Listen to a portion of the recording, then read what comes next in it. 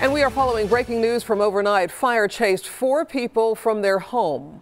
This morning, firefighters were called to the home on Jackson Avenue just before 2 o'clock. That's in the northeast part of Kansas City. 41 Action News reporter Charlie Keegan live on the scene for us this morning. Charlie, these people were all from different families, right?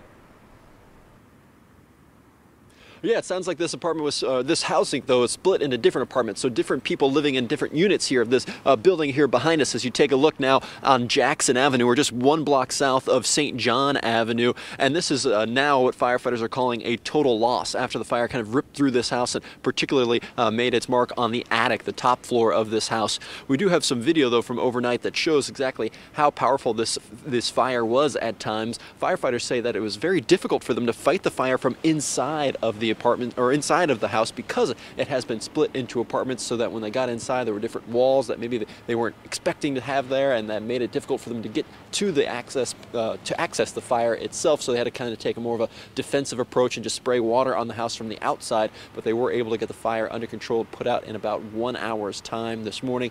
As you mentioned, there were 4 people who lived inside this apartment and house in the different apartments. All 4 of those people got out safely, and the American Red Cross is now helping them get back on their feet after this incident. Reporting live in Kansas City, Missouri, I'm Charlie Keegan, 41 Action News Today.